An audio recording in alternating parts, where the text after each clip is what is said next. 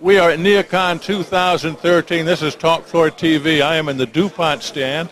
We're with John Lyons, and this is DuPont Sorona. And John, how are you? I'm good, Dave. Good to see you. It's a good show. There's a nice crowd of people in here, which of course you're a unique supplier here. And I suspect a good crowd in here is very, very good.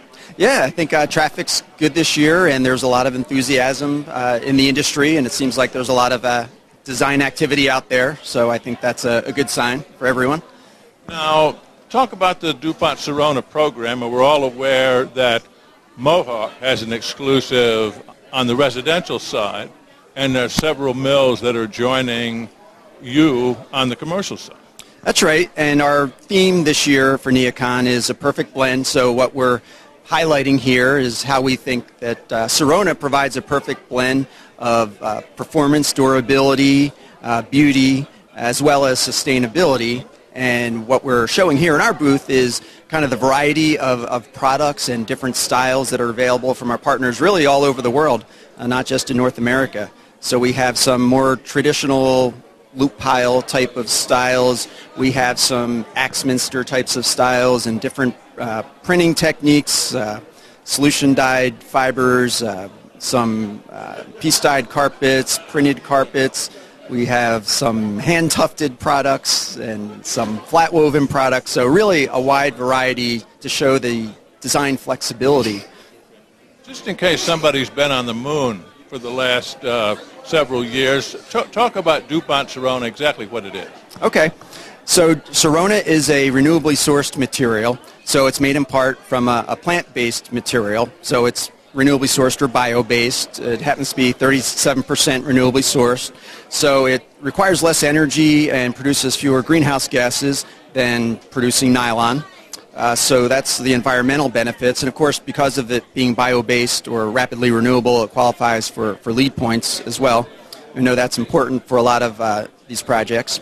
And on the performance side, one of the Sorona's key distinguishing features really is the stain resistance, the inherent stain resistance that you get where the stains can't attach to the fibers. So you put that together with the durability from the specially shaped fibers for the contract market. And again, we feel that provides really the perfect blend for the future of fiber and the future of contract carpets. Now, on the list of things that specifiers and designers want, I suspect the clean part, the lack of the ability for dirt to adhere to the fibers has to be right at the top of their list. Yeah, cleanability is very important, keeping it clean. If you can reduce cleaning cycles, that's certainly helpful as well. So that's definitely something that I think that the designers, specifiers, as well as the end users are very interested in. Now, Mohawk, if I'm not mistaken, was one of the early mills to sign on. Obviously, they're very, very committed to it on the residential side. Talk about the sign-up after that. Okay, so we also have Clayton Miller as a licensee, and we're looking at working more with them going forward on some Sorona styles. We're showing here on the floor of our booth, we have some new styles from Mannington, actually, that they've put into some DuPont facilities recently. And then some of our international partners that we've featured here, I mentioned some of the different techniques, but Flecco in Europe, and so we have Shanhua and CTTCC from China, Extra Weave from India. It seems to me this is a natural. I mean, I guess floor coverings on the residential side are exposed to the same thing, perhaps not to the same degree, to a lesser degree really than the commercial. It would seem like a natural for just about any commercial mill to me.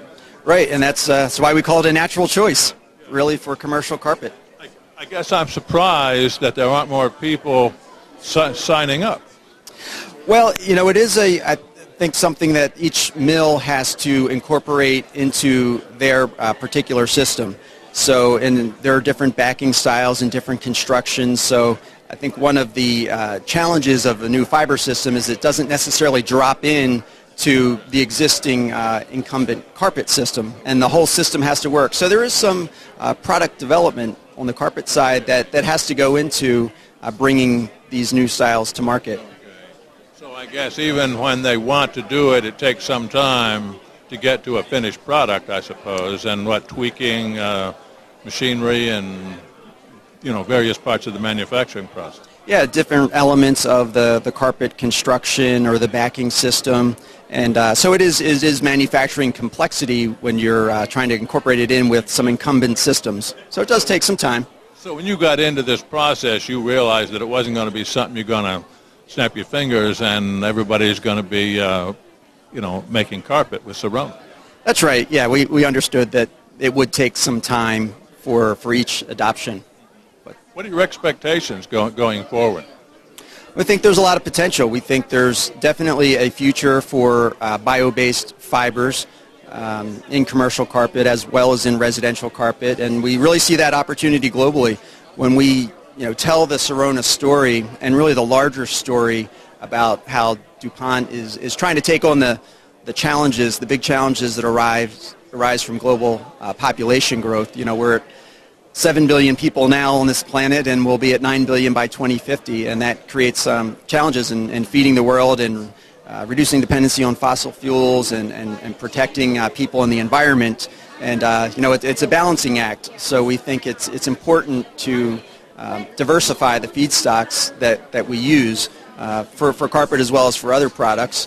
And we think Sorona is really one of the first products that really gets at that. So we definitely think there's a big future for it. Well, I would suspect that just the bio-based aspect of it would have a pull-through at the mill level, because I'm sure most of the designers in here would respond favorably to something like that. They do. They respond very favorably to that. It's something that they feel is the right thing to do. Sometimes it requires some education because they may not be as familiar with bio-based materials as they are with some other, green, for lack of a better word, offerings. What about recyclability? We just went to the CARE conference, just talked about the CARE conference a little while ago, the Carpet and Marrow Recovery Effort, with their recycling and reuse projects. How does Sorona fit into that picture? Yeah, and that's the end of life of these carpets is an important thing to consider when considering sustainability. So that's something we have in mind. At some point, these carpets will be coming out, and one of the things we're actually showing in the booth here is the recycling story with Sorona, because Sorona, basically the material is a thermoplastic, so you can melt and reform it. We've done demonstrations where you can take that back into fiber, so you can recycle it back with virgin Sorona polymer to make new fiber. You can recycle it into backing.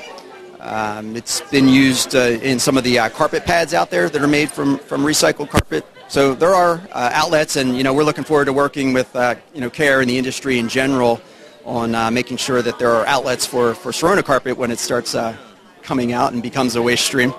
Well, it's a compelling story, and you're doing some good work, and good luck to you, John. Okay, thanks, Dave. It's real good talking to you. We've been talking with John Lyons. We are in the DuPont stand. We're talking about DuPont Sorona at Neocon 2013, and this is Talk Floor TV.